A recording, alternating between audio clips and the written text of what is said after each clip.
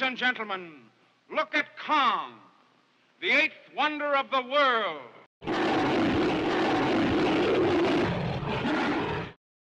In this review, I'll be taking a look at the McFarlane King Kong figure. The figure was released in the year 2000 as a part of the Movie Maniacs Series 3. Starting off with the packaging, the figure comes in a deluxe window box packaging, showcasing the figure inside. I like how the front resembles an actual film cell. I also like the black and white close-up image of the face, since this movie was in black and white. This side has several product shots of the figure. The back shows off other figures in the Movie Maniacs Series 3. This side is meant to look like a poster. Here is the top. The bottom yet again shows off more figures from McFarlane Toys. Now let's take a look at one of the best King Kong figures to have ever been made in my opinion. Even though this Kong was released in 2000, it beautifully captures the look and design of the 1933 film. The one downside, some might argue, is that it is based off one specific scene.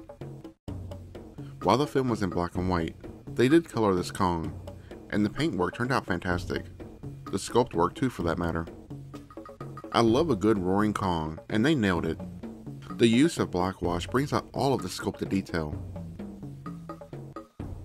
The eyes are wonderfully painted as well.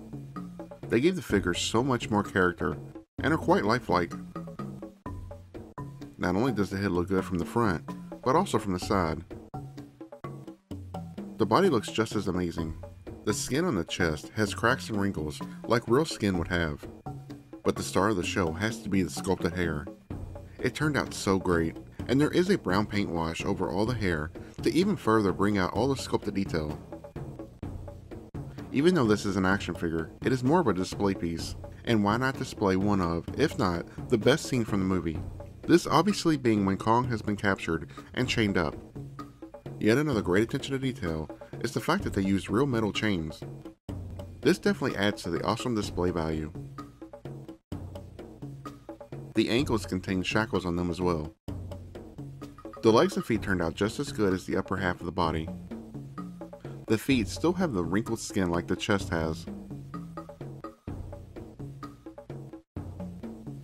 Not only do the bottoms of the feet have peg holes, but even the bottoms have sculpted detail. Here is a look at the backside. I really feel like they went above and beyond with all the sculpted detail, especially on all the hair.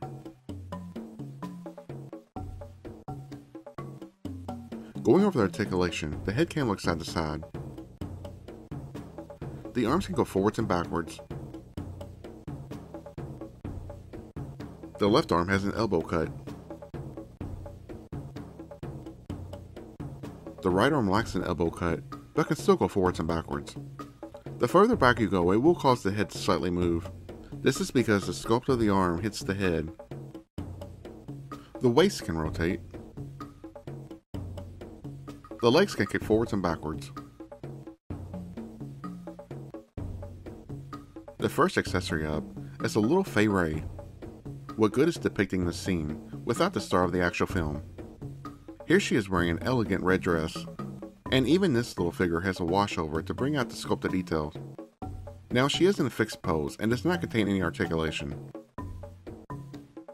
She is in a state of shock, looking up at the mighty Kong breaking out from its shackles.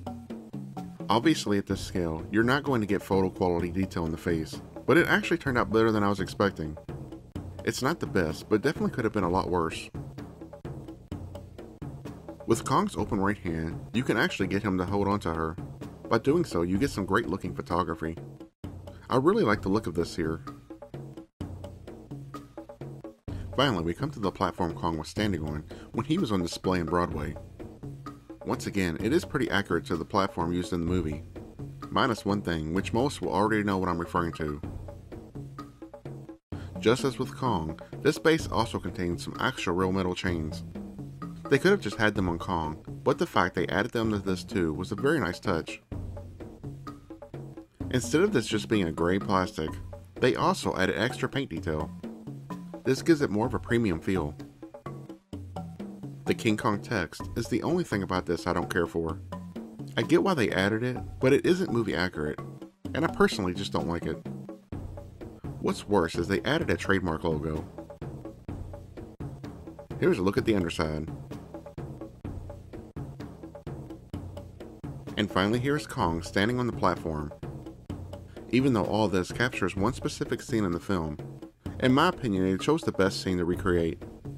We have had many basic Kong figures throughout the years. It's nice to have one with the shackles and chains on him. That's why I mentioned this is much more of a display piece than an action figure. As a big fan of King Kong and gorillas in general, I absolutely love this set. If you are a fan of King Kong and don't already own this set, I highly recommend that you do. Comparing the McFarlane Kong next to another Kong figure, here is the NECA Kong. The NECA figure is smaller and has more brown color on the hair. The NECA one also lacks the shackles. And for those interested, here is the NECA Kong figure on the display base. If you're new to the channel, be sure to hit that subscribe button, as well as click on the notification bell so you don't miss out on any future videos. Also, if you enjoyed this video, I'd really appreciate it if you hit the like button. Thanks for watching. The airplane's got it. Oh, no. It wasn't the airplanes. It was beauty killed the beast.